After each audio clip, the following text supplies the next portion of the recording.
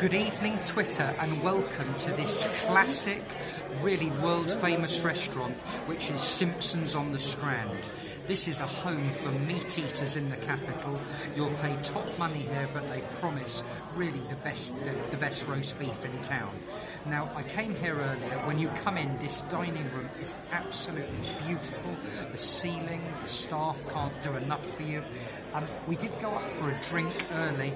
The bar, I'm going to sort of be pricing this place up against Rules, because I think Rules is their big competitor. The bar was a bit hotel-y. Was it the Metropole in Brighton? It wasn't quite Dickensian enough for me.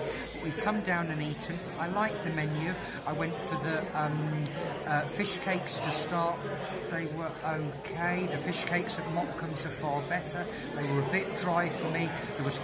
There was smoked eel on top. Not really enough of it. Not enough taste in it.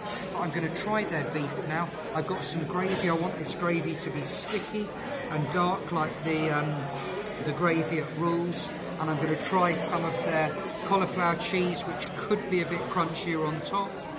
There we go.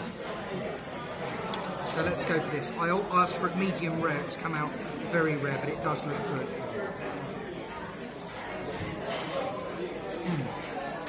Very good. I'm going to give Simpson on the Strand a classic, world famous. Put it on your list. You must visit it. Very good, but Rules is certainly a 1 to 2 chance against it. 6.5 out of 10.